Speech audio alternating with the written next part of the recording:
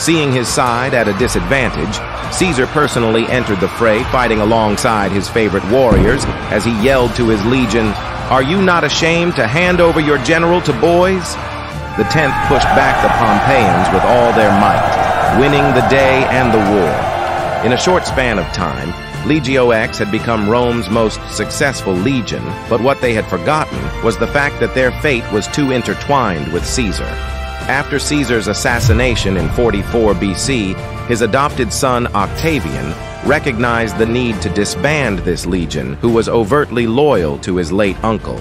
Although Legio X was only in service for less than 2 decades, their impact and success as a soldier group was more profound than some of the other legions who remained in service for centuries. The Sultan's pride and a formidable arm of the Ottoman military, the Janissaries emerged as the first real standing army in Europe.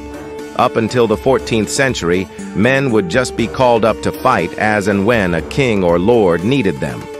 Once the war was over, the men returned to their normal life. However, the formation of the Janissary unit would change this forever, but even their establishment was an accident.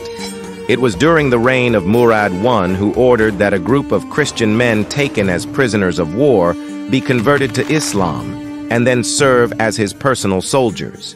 He was so impressed with the results of his little project that he ordered it to be repeated. So whenever they got the opportunity, troops of the Ottoman Empire would take young Christian boys,